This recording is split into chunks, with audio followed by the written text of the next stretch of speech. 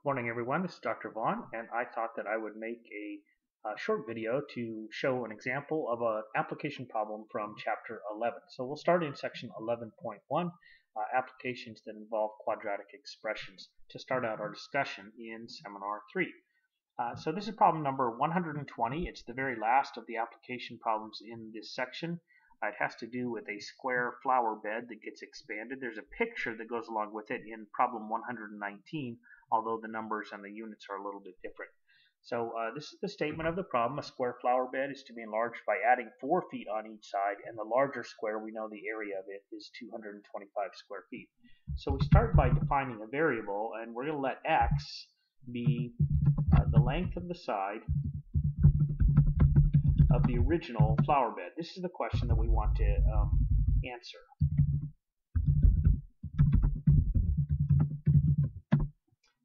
Then we can use the expression, by the way, we should include units here. So in feet.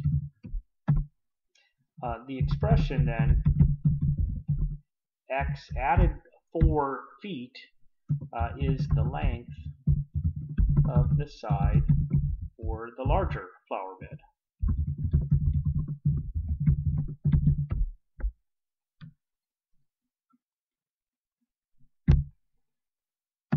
And we can find the area of the flower bed, which is the piece of information that we're given, by just taking the length of the side of the larger flower bed and multiplying it by itself, because the area of a square is the side times itself.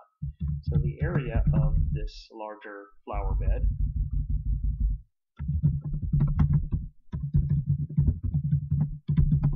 is the expression x plus 4 times x plus 4 equals 225.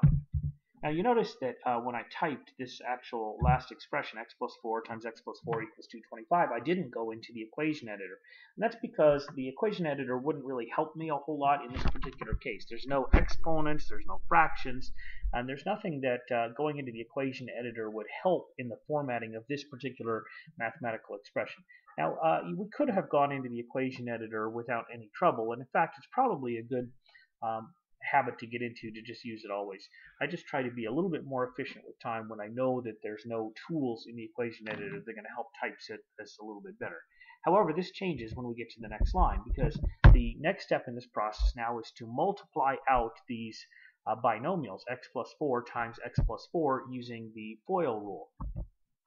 So we can say FOIL the left-hand side, using the first outside, inside, last rule for multiplying out binomials to get the expression. And now I will go into the equation editor. And we multiply x times x to get x squared. So I'll have to put x squared.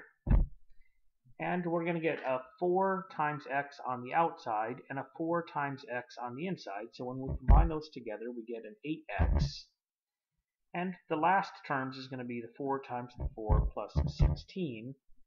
And we're going to set that all equal to the 225 that's on the right-hand side. Okay, so now we have a quadratic expression for x. And now what we want to do is actually solve this quadratic expression for x. We can use this by factoring. We can do the square root principle, which is what I'm going to do in this particular case. We could do subtract the 225 and split this into a product of 2 other binomials and so forth. So in this case, in this particular case, I'm actually going to go back a step and rewrite this as x plus 4 times x plus 4 equals 225, which is what would happen if you factored the left-hand side. This is a little unusual, because normally when you're factoring a quadratic, you'd want to get one side equal to 0. In this case, we actually have a perfect square, so I can use that square root principle instead. So let's go back to rewrite this.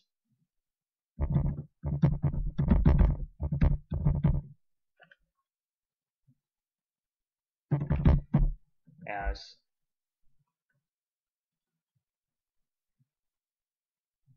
insert some parentheses here, x plus 4, I want to take the whole quantity of x plus 4, this whole parentheses, see if I can pick it up here,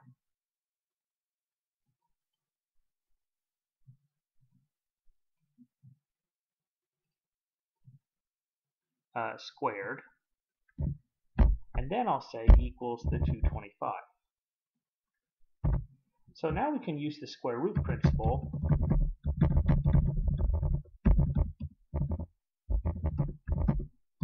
to get these two different solutions, if you will, that x plus 4, the quantity, has to be equal to plus or minus the square root of 225. Take the square root of both sides. So the square root of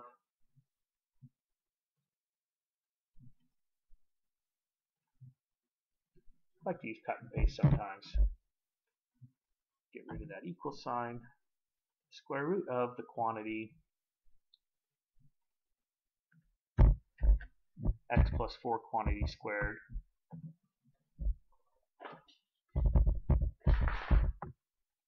is equal to, I want that not under the radical sign, is equal to, now I'll use the square root of 225. And this simplifies, of course, to just the x plus 4 is equal to the square root of 225, which is 15,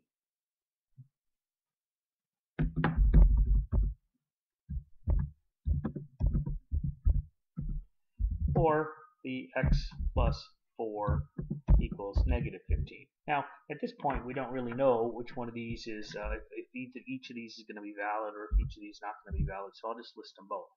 So we solve these separately, and when you subtract 4 from both sides, you get x equals 11, or x equals negative 19.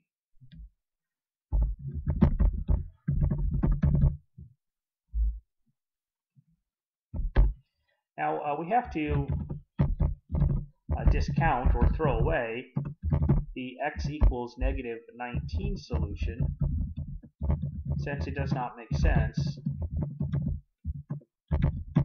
in this context. Remember that the x is standing for the length of the side of a flower bed, so you can't have the length of the side of a flower bed being negative 19 feet. So we're left with only the one answer, which is x equals 11, and we conclude that the length of the original flower bed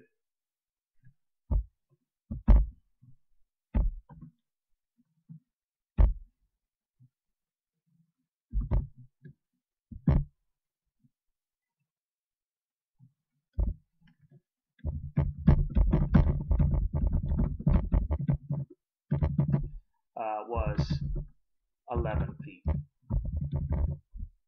Now we can actually check our response, is that the original flower bed would be 11 by 11, which is 121 square feet, and then we add 4 feet to each side, so 11 plus 4 is equal to 15, and 15 by 15 gives us a 225 square foot larger flower bed.